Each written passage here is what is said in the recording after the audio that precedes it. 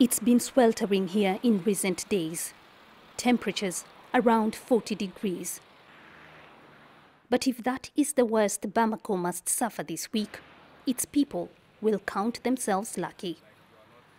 For all the troubles in Mali in recent years, Bamako had escaped the worst until last November. A siege at the Radisson Blu Hotel shattered that sense of security.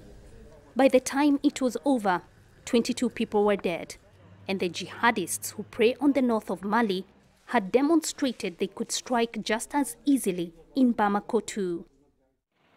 The city's response is an ongoing clampdown and continued state of emergency. We have many agents on the ground. There are patrols every day, even on motorbikes. In some streets, like on the bridge, there are roadblocks from 6 p.m. to 8 a.m. in the morning. We are doing the best we can to let people in Bamako feel safe. Officials say they've arrested hundreds since the siege. They are declining to elaborate, but they say the jihadists are paying well and can lure disaffected, desperate young Malians. 7 months on from the siege, there are no obvious scars. But beneath the veneer of normalcy lies a fear of instability, and many here are alive to the dangers posed by terror outfits. Mamadou Nyadudu runs a store on the ground floor of the Radisson.